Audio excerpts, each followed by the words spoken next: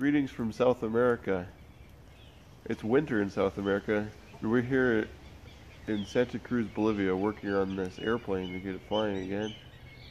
We built a fire next to the hangar here to warm up next to.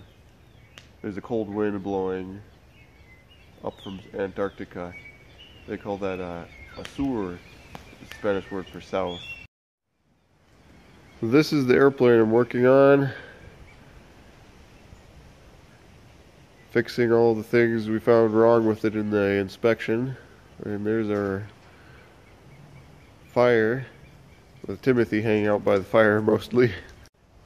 A few days have passed and it's warmed back up to t-shirt weather. Now Helen is going to tell you about what she is up to. What do you do, Timothy? I work with my daddy. You work with your daddy, that's right. And this month has been a busy one for all of us.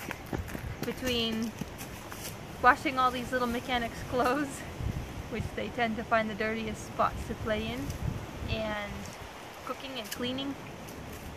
I've also had the opportunity to work with a lady who is about to give birth. She's 38 weeks.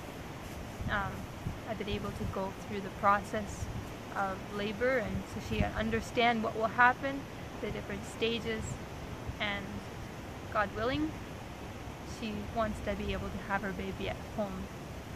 So if everything goes well, we'll be able to have one more birth experience.